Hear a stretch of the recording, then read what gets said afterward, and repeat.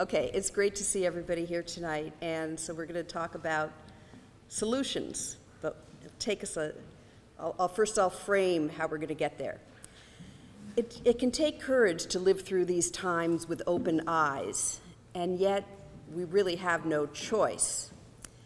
However, as it turns out, if we can both broaden our gaze and sharpen our gaze, and by doing so, that will reveal to us solutions that often we didn't know existed and that remain under the radar, although I am happy to say these solutions are beginning to emerge, thanks in large part to groups like Biodiversity for a Livable Climate that helped sponsor this and does great work, especially around the Boston area. The theme tonight is how we look at things, how we see things. By this, It will help if you speak just a little more into that, if that's okay. Okay, sure. There. Okay, yeah, that resonates. Okay, let me feel that, that's good. So the theme tonight is how we see things. By this, we mean seeing in the literal sense of what we take in visually. Tony Eprile, my husband and travel partner on many of my reporting trips, will speak specifically about this. He is a novelist, a teacher of writing, and a photographer, and he has written and he speaks about observation. And in speaking about observation, he often draws our attention to what we might miss, and that's really important. But in terms of how we see things, we also mean seeing as in to understand or apprehend. For the longer that I do this work, the more I've come to believe that it is the way that we comprehend and talk about our global challenges, including climate change, that interferes with our ability to do anything about them. And yet here we have opportunity for, by asking the right questions and paying attention to how natural systems function, we can start to make a meaningful difference. Now, how do we see our challenges today? We'll start with climate. Climate is often talked about in terms of it being a carbon problem, with the notion that carbon itself is a problem, a pollutant. But the problem isn't carbon per se, it's that there's too much of it in the air rather than in the ground. So this is a very well-traveled slide, but it gives you the point. Make soil end global warming. By focusing only on emissions, we're just hearing half the story. The other is that due to the way that we've treated the land, our soils have lost valuable carbon. But through regenerative agricultural practices, we can bring it back. Doing so also allows us to take on other challenges, as carbon in soil is key to fertility, soil biodiversity, and the land's ability to retain water, thus offering resilience in the face of floods and droughts. Now, I'm just going to toss this out here. Have many of you heard about soil carbon? Does that sound like kind of an alien term? Okay, so word is getting out. Okay, I will say that when I wrote my book, Cows Save the Planet, it came out in 2013, and I was doing all this reading and research about soil. I was sitting there at my desk in Bennington, Vermont, and Tony can attest to this, and I would say, oh my gosh, this is amazing. Oh my gosh, if farmers do this, and these people are getting these results, and it's not flooding, whereas their neighbors are flooding, and but it was just me and my sources, kind of like, my virtual connections. But now, there are so many organizations. Every week or so, I learn of a new group that is rallying around building the soil or some aspect of regenerative agriculture. Absolutely, we should do everything we can to reduce emissions. But it concerns me that the climate movement has zeroed in on this to the exclusion of other factors. You see, climate is way too multifaceted and complex to be a function of one sole metric. Yet we've been trying to squeeze it into that single package. By looking at climate more broadly, acknowledging its dynamism and complexity, we find opportunities to bolster the processes that regulate climate, which brings us to water. According to Australian microbiologist Walter Jenner,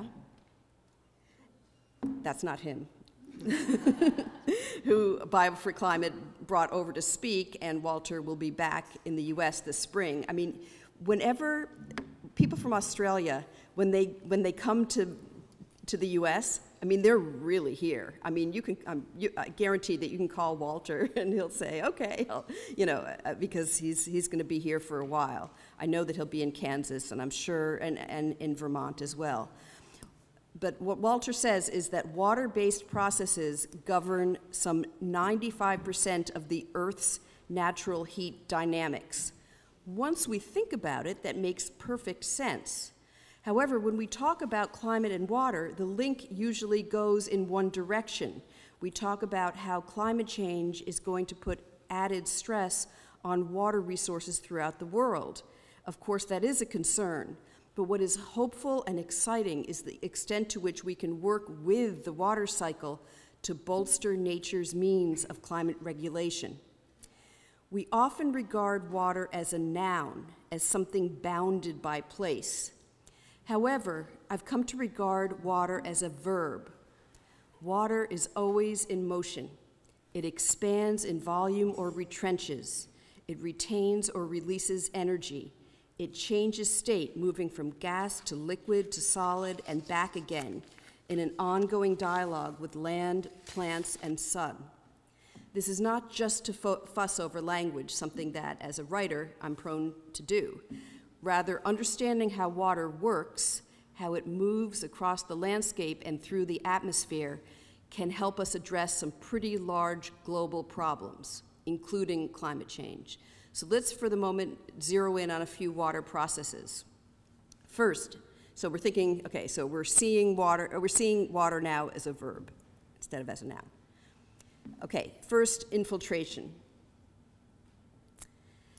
Alan Savory, who developed holistic management, says that rather than looking at the overall rainfall of a place, what's more important is to understand how much effective rainfall you have, how much of that water soaks into the ground so you have access to it. Okay, again, I'm going to open this up for a second. How many of you, or have many of you, heard of Alan Savory? Because if it would be helpful, we can give a little introduction. Okay, first let me just say that this is a river in Zimbabwe that now flows a full kilometer higher up into the landscape than it did, and that is because of holistic management, which is a program that he developed. Okay, so Alan Savory is a fellow, he's a wildlife biologist, maverick, rancher, thinker from Zimbabwe. He was there when it was Rhodesia, and he was actually quite involved in the changes in that country. And so he loved wildlife more than anything. And he's in his chief game ranger of the country, so that's a pretty high position. Yeah. And so he's now in his 80s, so that gives you a sense of when he was a young man, he started to see that the wildlife wasn't as plentiful as he had remembered in his childhood. And he didn't know why this was. The thinking at the time, including in among the range, professionals, was that it was because there were too many animals. So they would fence off land so that to keep the animals out. But when they kept the animals out, the land deteriorated. So if the cause of the problem was that there were too many animals and yet the land was deteriorating without the animals, then something wasn't adding up. And he devoted a lot of time to observing and to posing the question, what's really going on here? In short, he came up with an understanding, a couple of basic understandings. One is that grazing animals and grassland ecosystems, because this is in the African savanna, co-evolved so that the land needs the animals in the same way that the animals need the land. Also, that while land can suffer because there's overgrazing, there's too much impact from animals, land can also suffer when there's not enough animal impact. So over time, he developed an approach to managing livestock so that the behavior, the actions of the animals mimic the dynamics of the movement of the wild herds of animals that they would have had. Because what had happened is that, the dynamics had shifted because of the encroachment of human development, because of the loss of wild predators. And the predators were the key, because the predators would keep the grazing animals on the move. So what happened was the predator would make its presence known, and then the grazing animals would bunch up and, trample the ground, and that created a lot of impact. But it didn't, and they were grazing and nibbling on the plants in a way that stimulated the growth of the grasses. They were pressing in seeds. They were pressing in the decaying grasses so that microorganisms could work upon them, and their waste fertilized the soil, and all of that organic matter was incorporated into the soil. So that's really the process that built the great grasslands of the world. Can I add to Please. that? So I'll come stand here for a second. So one of the observations Alan Savory made is he was reading accounts of the early travelers in southern Africa, and these accounts describe these vast herds of ungulates, of impala and springbok and wildebeest and buffalo, huge numbers, like you can't even get through them. They're just traveling through the land. And at the same time, they're describing how there's grass that's so high, even on a horse, you have trouble seeing over the grass. And he's going, well, how's that possible if animals are a problem? And I think one of the observations he wound up making is that you have really three types of major grasses. You have animal-dependent grasses that need the animal distribution and the feeding on it. You have rest-dependent grasses that need times when the land is fallow, and you have fire-dependent grasses. And more in the dry lands of the world, we've moved to fire-dependent grasses primarily. So that's... Yeah, and that's significant because in nature, an organism will tend to promote the conditions under which it would thrive. So these are all dynamics, and I know that you were really struck. Okay, I don't know if I've made.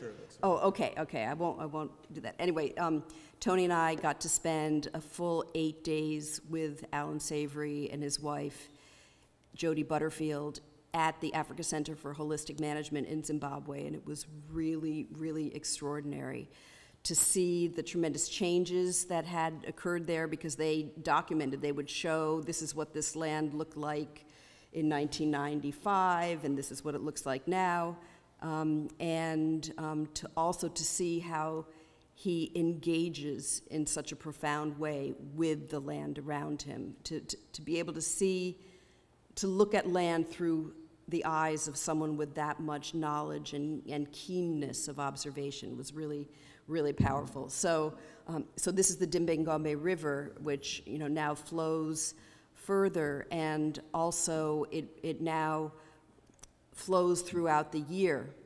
And that's significant for many reasons, that a lot of water-attracted wildlife have returned to the area. And I like elephants, so I like to think of how it's much easier now for the elephants, because when the water wasn't flowing as well, the elephants would have to, in the dry season, walk a great distance to the only permanent pool in the area. But now they have many areas to water and to wallow and bathe, and they like to bathe in mud and play. And those are, that's the cattle that we saw when we got up early one morning to see them being moved into where they're going to be for that day. And I can tell you that it's so hot and dry heat in Zimbabwe that's a cool moment of the day. And even then, you can just feel that sun is just revving up to, beam down with a vengeance. So, so that was because Alan's philosophy is to ensure that all the rain that falls on the landscape is effective rainfall, that all of the rain stays in the system. That enhances infiltration, and it is really hard to overstate just how important water infiltration is. I mean, it sounds kind of technical, water infiltration, but really, when we were in Zimbabwe, we had the chance to visit some villages where the communities are working with the Africa Center. So in one village called Sianyanga, which is way off a long dirt road near the Wangi National Park, long dusty road. So this community, because they were using managed animal impact on their fields, that meant that they had more soil organic matter, which meant better water infiltration, okay? So sounds good, so far so good. What this meant for this community is that they were able to keep water on the land and grow crops for 7 months out of the year instead of only 2 months out of the year, which is what would happen when the soil wasn't holding the water and the rains. They'd get heavy rains during the rainy season, and the water would just flow off and carry away all the nutrients. So because they were able to extend their growing season, they were able to get off international food aid, which is a huge, huge thing, and they were so proud. So that really meaningful. I've been talking to people lately in the permaculture community, like the global permaculture movement, and some of the people that I'm in ongoing touch with have worked to restore degraded lands in places like Yemen, Somalia, Saudi Arabia, and here is their definition of a desert: a place where it floods whenever it rains, because there's no capacity for the water to infiltrate. But we know that this state isn't inevitable or necessarily permanent. Once the land has the capacity to do so, to hold that water, it ceases to be a desert. So now we're moving into another water process, transpiration. I interviewed a fellow named Antonio Nobre, author of a report called The Future Climate of Amazonia. The Amazon rainforest has about 4 billion trees. Together, these trees act like geysers and spout a river of vapor in the air, an aerial river through which flows 5 times as much water as the Amazon River itself. This flying river is the result of transpiration, the upward movement of water through plants. You can think of it as the plants sweating. The stomata on the leaves, or if you've got grass on the blades, open to retain or release moisture to cool the plant itself and the nearby vicinity of the soil. What's important is that this is a cooling mechanism, transforming solar heat into latent heat, suspended in the water vapor, as opposed to sensible heat, or heat you can feel, like a hot sidewalk. According to Czech botanist Jan Pokorny, the transpiration activity of one tree on one sunny day represents 3 times the cooling capacity of a large air conditioner in a 5-star hotel. This is huge. If it's been a scarcely noticed up till now, climate opportunity. If you think about all the degraded land across the world, and it's a lot. I mean, something like 25% of the world's land right now is moderately or severely desertified. I mean, this is a lot of land that is underperforming. If you think about all the land around the world that is now absorbing heat, that, with a change in management, could regain its temperature regulating capacity, that's kind of a pretty significant opportunity. All right, now condensation. This is the process of water vapor turning back to liquid. It's like transpiration's meteorological mirror. Condensation is also a source of water, and I include this, I think it's just really good to think about what opportunities all these different processes present. I write about a couple in far west Texas who designed their rain barn to collect condensation. They didn't realize just how much water they actually were capturing until the winter morning, 4 months since the last rain, when the water tank overflowed. Okay, that's the water tank. That's Marcus. And Tony's going to talk a little bit more about Marcus because he really impressed Tony. Do you want to say anything about it now? Yeah, because I actually don't have a slide of this, Okay. but one of the wonderful things, Marcus is someone who really looks at the world around him, and basically he came up with this idea in part just looking at how you get dew in the morning, and well, what can we do with that? Condensation. What do you do with the dew? Yeah. And one of the ways that he built this incredible rain barn is he'd heard about the Nama beetle, which is a beetle in the deserts of Namibia, and the only source of water that this beetle has is the change in temperature.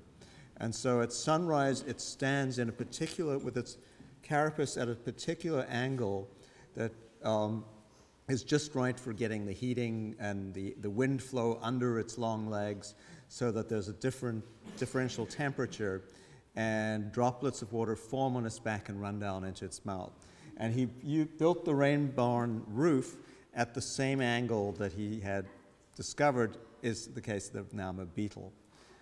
He also recognized that if you raise the roof just a little bit, you've got more airflow underneath, so you've got more temperature differential. So where other people's roofs were not getting... Yeah, I'm sorry. So where other people's roofs were not... I should go down a bit. Were not having as much condensation, he was maximizing that. So he was using observation to really improve the amount of water they had, and also not just relying on wells, because everyone had wells. So that was the thought. This is how you get water, you dig a well. He's like, well, let's get water some other ways. Yeah, it was really interesting, just the level of design that they had, that like the points where the pipes like leaked a little, like where, you know, water went from one pipe to another, that's where the bees went, and and then there would be a little bit of dropping into a pail. That's where the chickens went, and then there, when they grew a few crops, I mean, just really more garden plants, they situated them so that they were shaded as long into the morning as they could be, so that they had a longer period of dew. So. Yeah, it was really interesting. And then another fan of dew I'll introduce you to. This is the vertigo-inducing view of Kachana Station. This is a fellow that I wrote about in Australia. He manages, his name is Chris Hengler. He manages a tract of land which is the size of the 5 boroughs of New York City. He doesn't own it. In Australia, they have 99-year leases.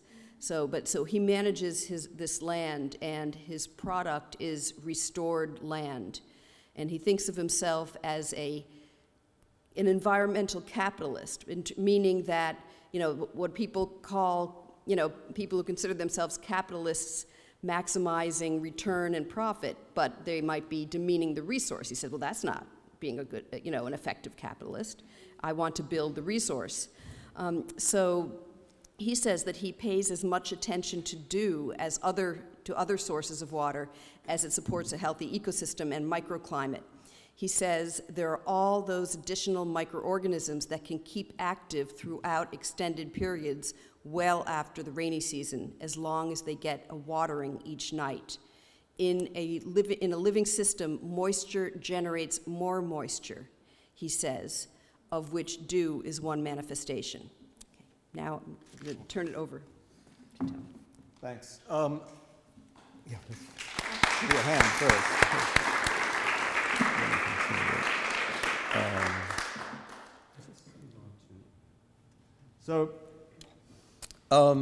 I'm going to talk about this in one moment. One of my favorite examples of creative seeing is a story my brother-in-law told me some years ago. He was friends with a neurologist who worked a lot with brain-damaged patients, many of whom had been in motorcycle accidents. And this neurologist was walking in the woods one day when he heard a woodpecker. And instead of doing what most of us do, just go, oh, that's interesting, a woodpecker, he stopped and he thought, well, this is very strange. This bird is banging its head against a tree at an incredibly high rate. Why isn't the woods filled with dead and dazed woodpeckers? And he began studying the woodpecker skull and the way that the woodpeckers, how they peck and how there's no lateral movement when they peck at the bark. And he discovered a number of things.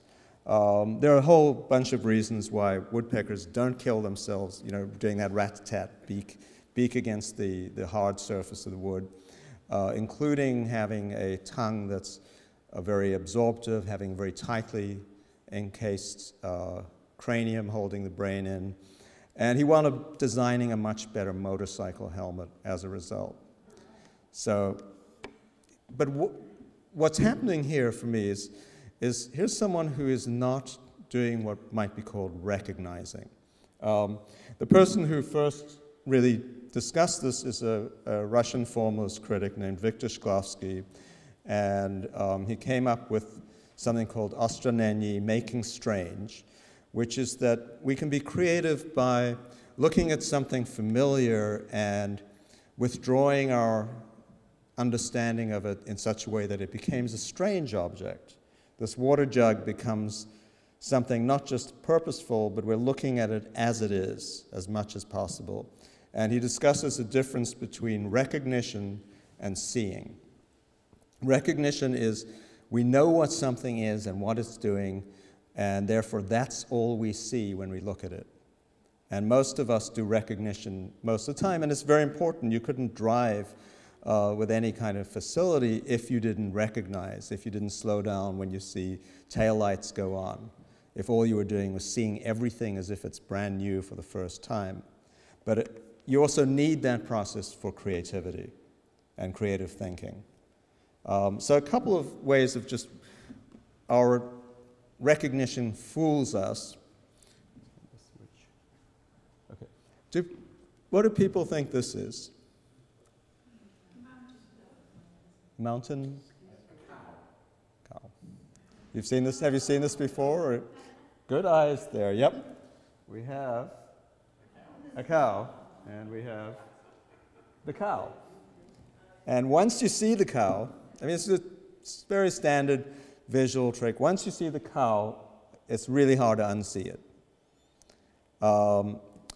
But so often we don't see the cow because we're thinking, oh, that's the landscape, we're used to maps, or we're used to looking in a certain way. And this is where I love so many of the kind of maverick scientists that Judy's been interviewing and meeting, is they're looking at things and going, we've been told animals are bad for the landscape, but that's not what I see going on.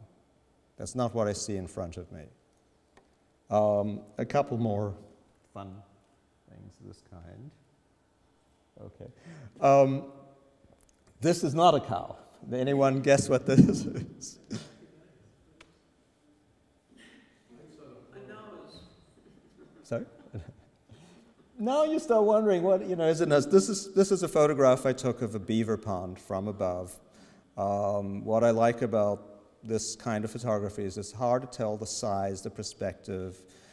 This could be a much larger landscape or a very small landscape, it can be hard to tell that. Can you rearrange the letters here to make one word? You already did. Yep. We already did that. So often people are used to making, doing the acrostics and trying to figure out, Renaudot, Woodner, what is this? Yeah, it makes one word. This is a famous photograph that caused quite a stir when it first showed. Joel Sternfeld was a photographer, McLean, Virginia. And anyone want to just say what's going on in this picture? Take a moment to... A house is burning down. Well, anything else catch your eye? Was it set on fire by the fire department to train people to... You're a very good observer here. Yeah, many people were really upset because you see a fireman buying pumpkins. And they were like, why is a fireman wasting time buying pumpkins when the house is burning down? It's a training exercise for firemen, and so there's no urgency. They're doing their training exercise. He doesn't need to be there. He's buying pumpkins for Halloween. But there was a huge objection at the time this photograph ran in Life magazine. It's like, look what's happening to our tax money. The fireman is out buying pumpkins. And this is my last slide just for fun. This is a grass seed from a place that I've gone to for a long time, very beloved place that had burned down in a tremendous wildfire. And I was visiting the place a few years later. They'd rebuilt the cabins in the area I'd gone to. And I kept finding these seeds everywhere. And I'd never seen these seeds before. And it's something called fillery. And what's fascinating about these seeds, they're actually kind of about this long. They're maybe an inch long. They're tiny. If they get wet, they start spiraling, and they dig into the ground. And the seed, you can see that little like arrowhead quality to the seed, and it's an amazing thing. It's a fire-adaptive seed. And it lasts for a long time.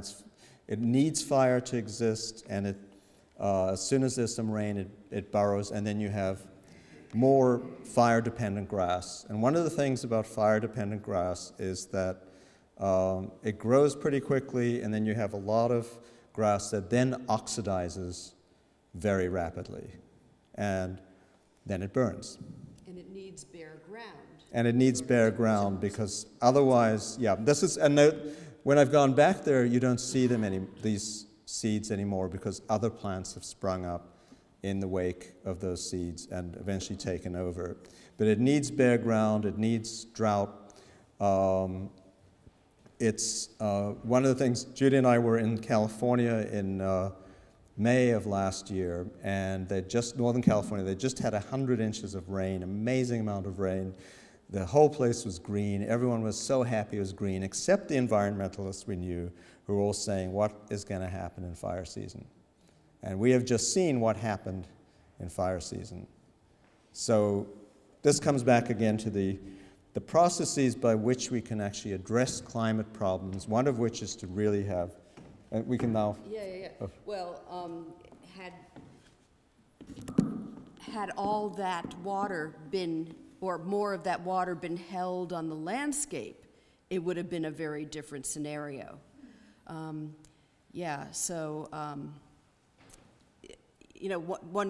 guess one thing that, in terms of, recognition versus observing, I think that often we get kind of stuck in what cause and effect are. So just as an example with climate, okay, so we look at a photo of a desertified landscape, like a picture of, someplace in Africa where, nothing is growing, and you might see like the skull of a, dead animal, that shows just how dramatic it is. And often that's presented as, this is climate change. This is what, you know, is the result of climate change.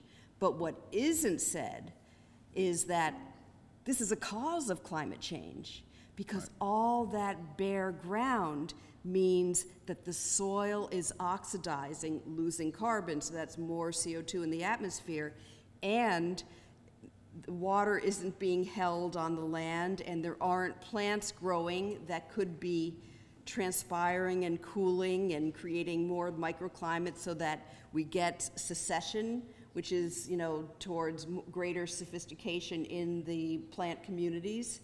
So that's important to know, because we can do something about that. So the more that we understand that we can do what we can do something about. Yeah, that's an example. Yeah. Well, I'm almost down on this, so we can share. But one example, again, when we were in New Mexico, where we saw the rain barn, we went to Texas. Sorry, in New Mexico later. We went to Big Bend National Park, and I was reading the Ranger's Guide to Big Bend, and it mentioned that they get an annual rainfall of around 11 inches a year. Being from Southern Africa, I was like, that's actually a lot of rain. That's a lot more rain than many of the places I've known. And yet it's a desert. And so one question is, well, what's going on that it's a desert?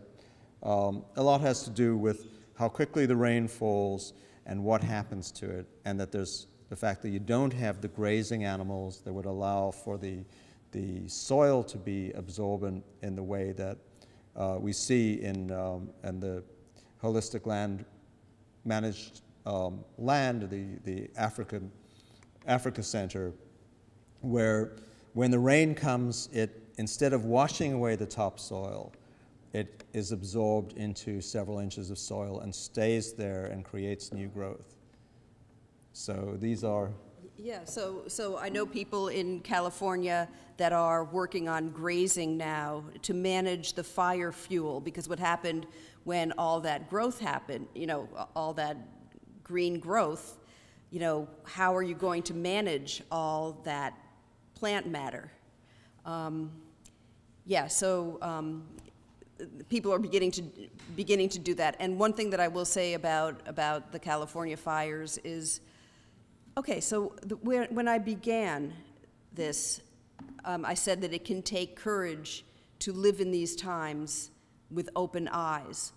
I have been so impressed by people's responses, people in the grazing community and, you know, different aspects of the environmental community in California, how maybe, you know, I know one fellow that basically lost all his land burned. You know, he was able to save his animals, but, you know, the land burned. So these people basically are taking like maybe 24, 48 hours to feel sorry for themselves, but then they are up and you know, saying, what can we do better? What different approaches? How can we work together? And people are really, really active and sharing and asking really important questions about how to hydrate their landscape, how to better manage the fire fuel. There are a number of gatherings that are happening where people are sharing information and knowledge and understanding. And anyway, that to me is very exciting. I'm hearing people saying, how can we rebuild our landscape so that it is more resilient and more functional? So. Do you want to open up the questions or anything Yes. else? Very. Oh, Yeah, we can both stand up. Oh, okay. I guess probably easiest because people can hear us. What do you mean manage the fuel, the fire fuel? Okay. So basically, when you have a lot of growth, and then during a rainy season, and then you get, you know, a period of more dryness, and then the plants dry out, and they're very flammable. So what happens? Okay, so one thing that Alan Savory talks about is, he talks a lot about the process of decay. You know, we've got the life cycle, And there's a lot of biological activity that goes into breaking down materials and reincorporating them to keep the life cycle going. So he talks about how if you just leave grasses out, they are going to break down and oxidize, but that's chemical. It breaks into its various elements and goes into the air and maybe some, mineral residue. Oh, okay, but anyway, he talks about, I'll just finish this, but when you have animals managing the land, that's biological, and fire is chemical breaking down of materials. So the cost when it's done, when the plant material breaks down chemically through fire or oxidation, and fire is a form of oxidation, then you get CO2 in the atmosphere, you get other pollutants. But when it's done biologically, it's kind of in a closed circle. Anyway, sorry. And just to add to that, again, this is where the recognition and closed thinking starts to happen, is when you talk to most people about climate change, they say we need to find a technological solution. And what's being talked about here is a biological solution, recognizing that biology is that climate change is connected to biology, is connected to the loss of biodiversity, and that the best ways to address that is through recognizing the biology. And we keep thinking chemicals are going to help us solve this. Technology is going to help us solve this, but really it's so vital to keep in mind, particularly the biology. Well, in terms of the way we see things, the way that our public discussions have evolved, climate tends to be driven by physics. Biology has been left out. Agricultural science has been driven by chemistry. Biology has been ignored, but biology is rearing its head. We're having a lot of, like superweeds, for example. Like you can't you can't merely act on a basis of chemical intervention without having biological consequences. And soil science has been driven by geology, and that's why often people say that it takes 500 years to build an inch of topsoil, but that's only talking about the weathering of minerals. When you bring biology into the picture, you can build topsoil very, very rapidly. So anyway, it's how we see it's. Yeah. So I just have a question about exactly that. So I'm a daughter of a geophysicist and studying geology myself, and also from Southern California when the fire started, and it's just clay. Like it's just vast amounts of clay. What is even step one? There's nothing to graze off of. So let's say you incorporate the biology and bring in animal. What would step one be to build the topsoil? That's a very good question, and I lived a long time in Southern California, and I don't think anyone's saying the solution is an easy one. For one thing, the reason why you're seeing it as clay there now is also historical because of our impact on that land. So you're right, it's there, and how do we resolve this? We don't have the pictures from the Africa Center, but Alan has pictures of this absolutely dead, dry land that's basically pretty much the soil's dead and it's hard as rock. And what they did is they brought in some plant matter and they brought in animals for a limited amount of time to this area, took them away again, let it rest, and the next rainfall there was a little bit of growth. And they did this again very carefully because it doesn't, it's a lot of it is a process of thinking. And you look at that land now and it's unbelievable because it's tall grasses. But it started with that, exactly what you're saying. And it's hard, it takes a lot of work, it's hard to do, but it's not insoluble. I hope that helps. Yeah, there are a lot of different ways. So in the permaculture realm, there are a lot of ways of kind of angling, going into the subsoil, so you capture water on contours.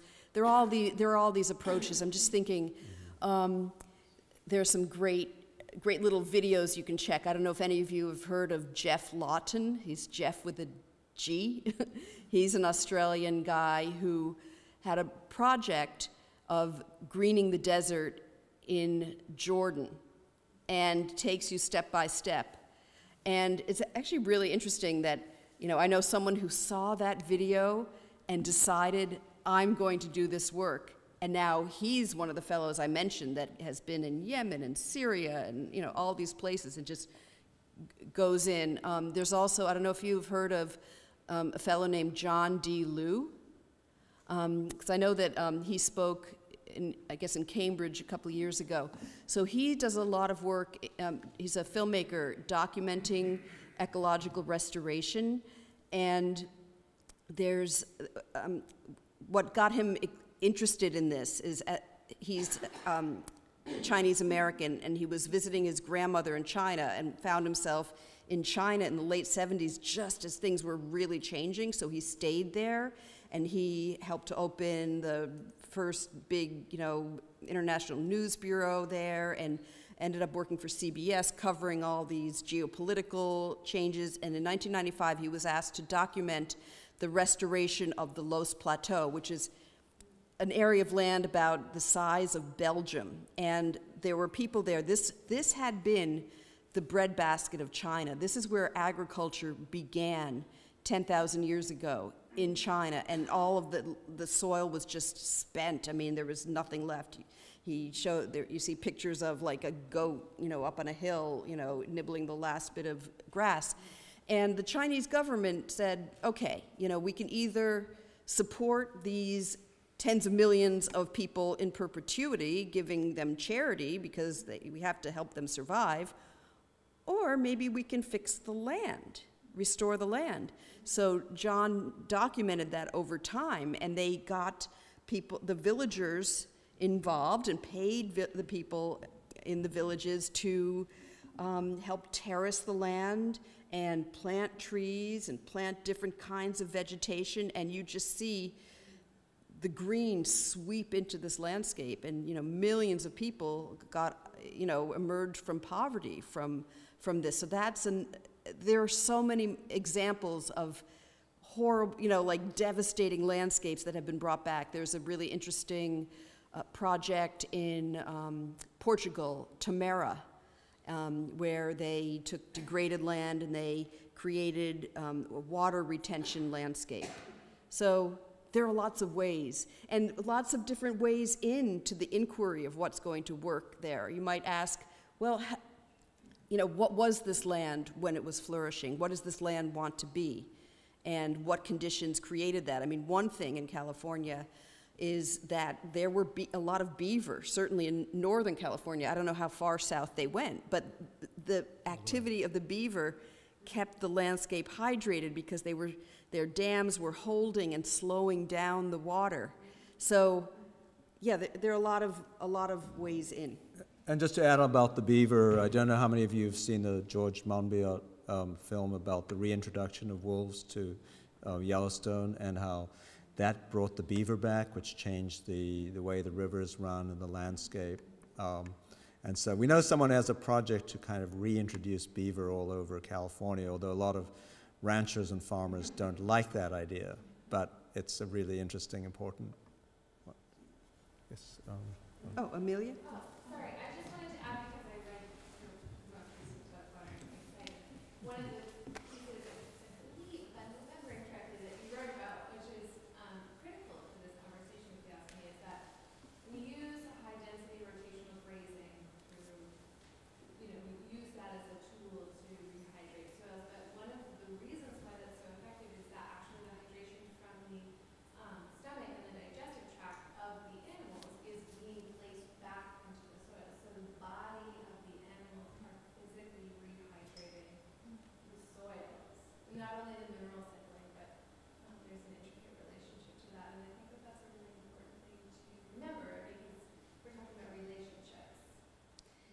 Yeah, that in many ways the digestive system of the animal is the crucible for all these dynamics.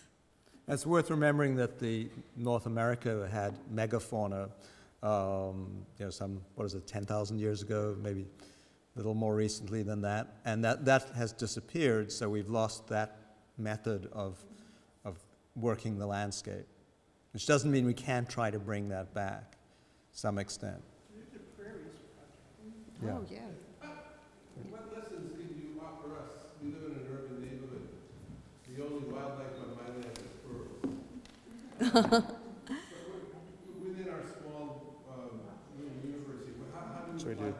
You can. I can answer one part of that, which is that a very direct, simple, immediate way to do this is to absolutely not use chemical fertilizers and not use, not have those lawns that have the weed killers. To discourage, if you're in a housing complex, to say, please don't do this. And the reason for this is that at first it's killing the soil, but those fertilizers are washing into the ocean and have changed the ocean, and 50% of our oxygen in the world comes from bacteria on the surface of the ocean, and it's been much reduced, that bacteria, because of the warming and acidification of the oceans. So that's one thing. Another would be, Judy has quite a few, buying produce that's grown with these regenerative, restorative methods, encouraging your local lawmakers to enact laws that encourage and offer maybe tax breaks for farmers who are doing restorative grazing instead of what we're call reductive grazing or reductive animal management products. So these are just some of I think we can do it on the personal level and the political level. And go ahead. Oh, and it goes beyond, the food that you buy. I mean, because there's a growing movement of regenerative clothing now, too. So you can actually buy clothing. There's the first product that's now out and available to the general public. It's a little hat, a little beanie hat from the North Face that's made of climate beneficial wool because the animals the sheep are managed in a way that is restoring the landscape. We know a sheep farmer and we buy from his regenerative CSA. But don't underestimate the value of knowing what is possible, because once you do, start to think in terms of what are the effects on the landscape, what products can I buy, or how to, when people talk about different challenges, it shifts your perspective. It really does. I mean, I often talk about it, how soil for many is kind of the gateway drug to, climate activism and, getting involved in regenerative agriculture. So that's part of it. And continue to have nature be in your life. And it depends how ambitious you are.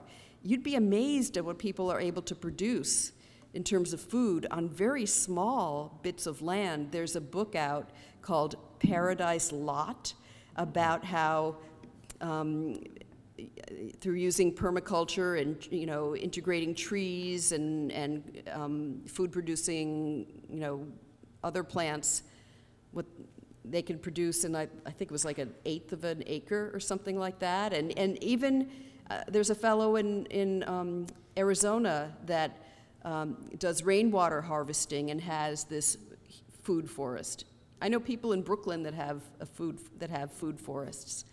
Also, even the restaurants you go to, if they're ones that are buying from local farmers, if they're buying from farmers practicing restoration, if they're buying grass-fed, range-fed beef. Grass-fed, unfortunately, is one of those terms that covers a huge range of ways that the animals are raised. But these are just some ways that, we're all, whether we want to be or not consumers, that our consumption can be more, less destructive, more regenerative.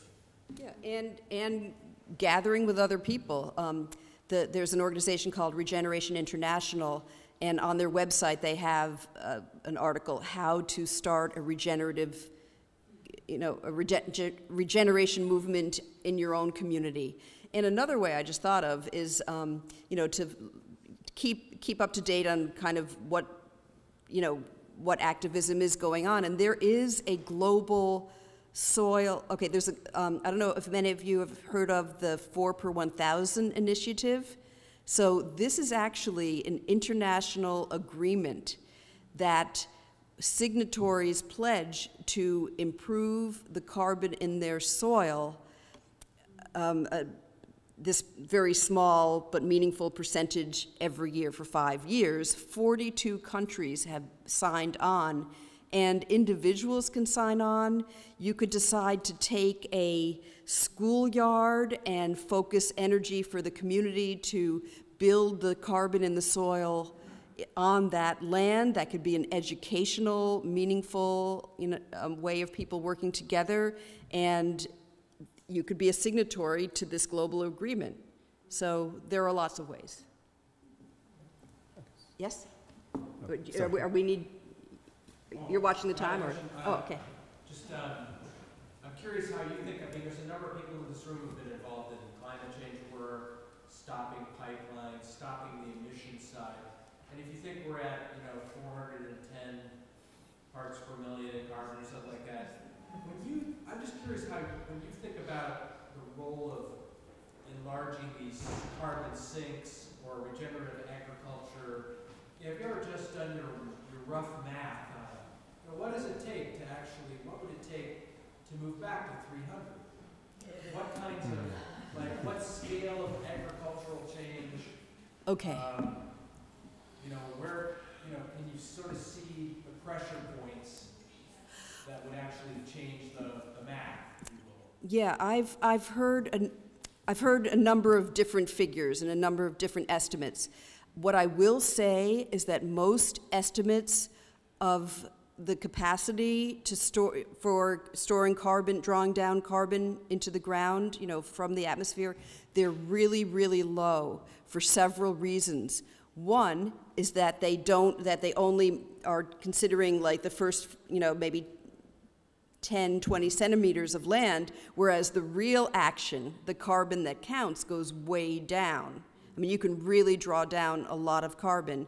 Also, they're using estimates based on land that isn't particularly functional to begin with. Plus, there are a lot of innovations that are coming to the fore now. There's a fellow, he spoke at the recent Bio for Climate conference, named David C. Johnson, and I think, so he's getting like 17 times the drawdown of carbon compared to what's typically looked at. Do I have that right? It's like 10 times something? 9 or 10, but that's really, really significant. And he says that like maybe 20% of the world's agricultural lands, if 20% of the land changed to that kind of management, something very, very doable. The other thing is that there are all these co-benefits. So it's not just the carbon per se, it's that when you have living plants, you have the transpiration cooling, you have the shade that it's producing, and there are a lot of plants that grow better with intermittent shade.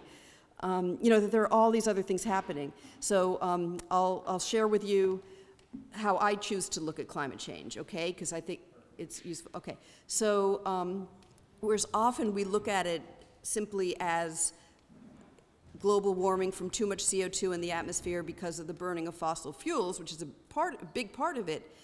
If we think about climate change as manifestations of distorted carbon, water, and energy cycles, that opens it up because there's a lot we can do.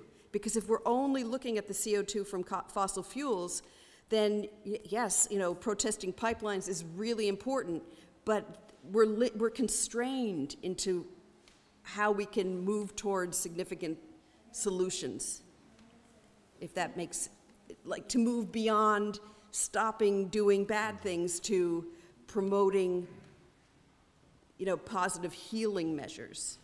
It's also so important to not just look at the carbon figures, because the real issue of climate change is also the loss of biodiversity and that effect on the landscape generally, including the fact that 40% of the world's land is now brittle, desertified landscape.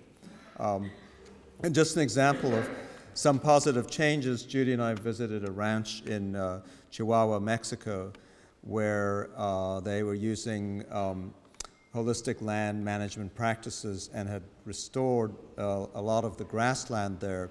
And the result of that is all these birds were nesting. And it turns out that, 90% of the Midwest's grass-eating birds and songbirds migrate to Chihuahua every year. Right, the Chihuahua Desert grasslands. The Chihuahua Desert, and those grasslands are disappearing, which means there's been a dramatic drop in the bird population in the Midwest. And that has tremendous effect on seed distribution, on insect eating, and all these things. And they've created a corridor of grasslands that has made a big difference in trying to save these bird populations, because otherwise, things are going to accelerate a great deal faster when you start having these kinds of biological crashes. We worry about this with bees, obviously, pollinators. So there are all kinds of huge, contingent benefits to this kind of thinking. And well, that's another thing that people can do, is to have plants that attract pollinators. And you can do that with very little space.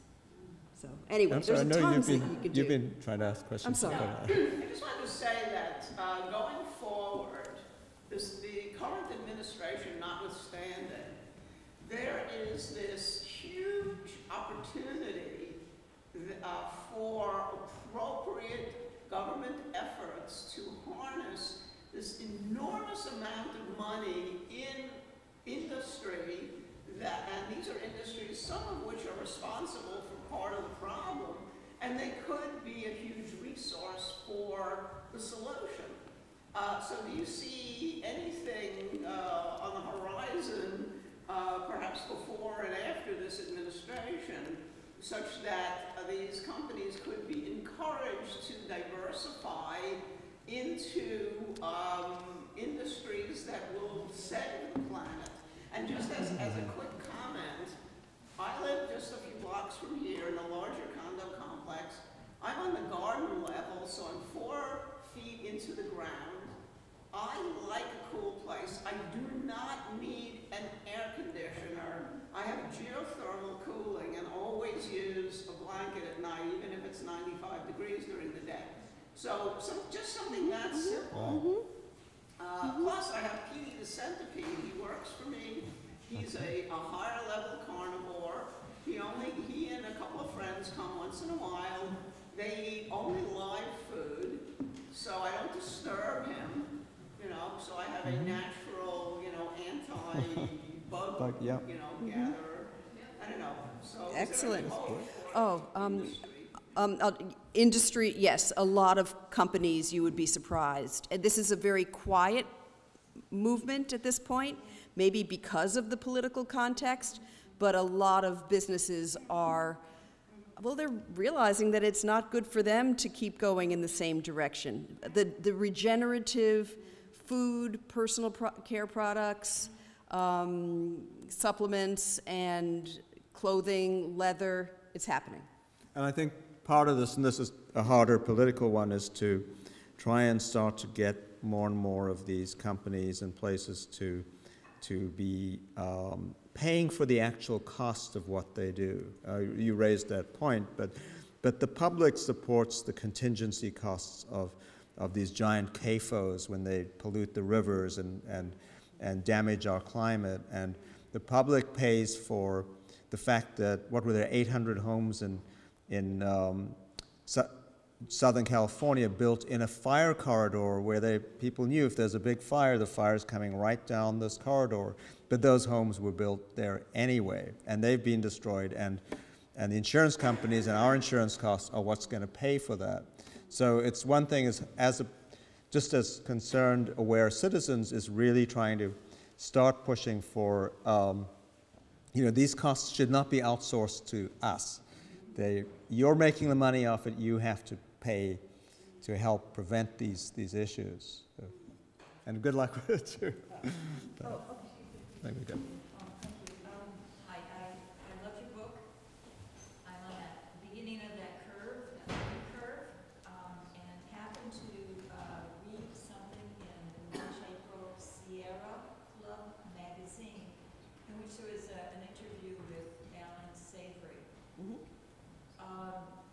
I don't know what they were doing to him, but I felt like they were trying to put your whole concept down, which you've clarified very well in the book, and I'm so sorry I missed your part of the presentation traffic.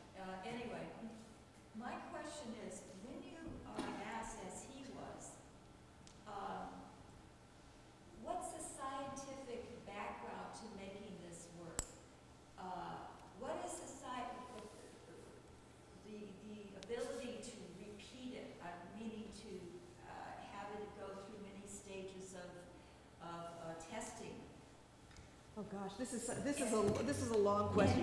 What I was coming up with is that there are some things in this world that don't have a cookie cutter.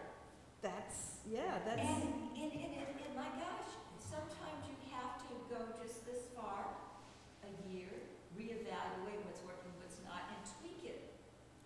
Yeah, no, I don't know if this was so infuriating, this Sierra Club takedown of Alan Savory, and I'm going to be writing back on this one. I'm mad at this. Okay, yeah, many people are, and please write in, because, as a journalist, I will say that, I'm sorry. What got me really angry is that the guy that was doing the takedown went to talk to Alan, but he didn't go to look at any land. How can you write about, I'm going to write have the last word on this process that many people say works, some people say doesn't work, and not actually observe? We're back to observation. Yeah. It was just that, there are a couple of peer reviews. Really, I don't want to go down this road right now. I'll say the best proof of it is that it's working. And so some of the takedowns by people in the agricultural world particularly have been, well, we tried it and it didn't work. It's like, well, you didn't get the training and you didn't try it in the right way. Here's how it works. Here's where it's working. So let's look at where it is working. And just to give an example of how crazy this is our friend in Mexico. His rancher neighbors are convinced that he gets more rainfall than they do, and that's why his land has more grass. I had just one little glimmer about this article. There was one comment that had me somewhat convinced. They were saying that when you have a bunch of cattle, kind of grinding into the ground, not talking about what's coming out of their back end though, it clamps down in the ground and makes it too hard. And that somehow was convincing, as opposed to a few cows around for a bit. It all depends on the management. The point is that you keep them moving so that it breaks up the soil. Yeah, and it's all management and all observation and checking to see, is this process good, effective, or have the animals been on long enough and I should move them now to get the desired result. And also just to add to that, one of the points Alan makes, and that's why they teach a whole way of doing this, is that it's not one size fits all. You really have to look at the actual landscape. So it's not just that you're moving the cattle around, but maybe when is a good time for the cattle to be on this piece of land instead of that piece of land? Is there a time you can have it on longer or shorter? It requires a lot of adjusting and really close observation and smart thinking. It's not just, okay, you know, 1 week here, 1 week there, 1 week there, that's going to work. You also have to look at the landscape. It goes back to the same question about, it's going to be different from degraded topsoil than clay. It's just going to be a different system process. And yeah.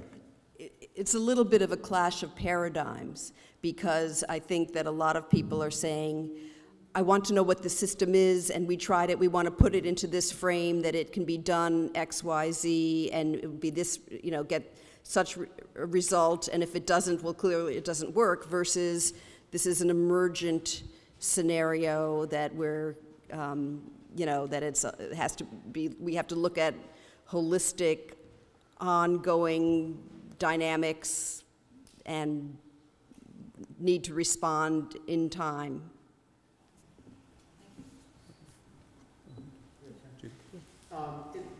It seems to me that, you know, the kinds of things you're talking about are easier when there's more rainfall. I don't know if that's a fair conclusion, but I think you're living in Vermont, is that right? Mm-hmm. So what could Vermont be doing better? It's mostly second growth forest with a lot of pasture, which is what everyone likes about the landscape. You know, and Walmart here and there and so forth, but could more be done in Vermont with, you know, the resources that are there? Absolutely. Lake Champlain has been suffering from a lot of pollution. From farming? Yeah. And I'm glad to say that a colleague that was up there recently said that in the last few years, he's seen a lot more cover over the land. So if you have bare soil, and then you have farm activity, and then the pollutants, the nitrogen, the fertilizers are all going to wash into the phosphorus, all going to wash into the water.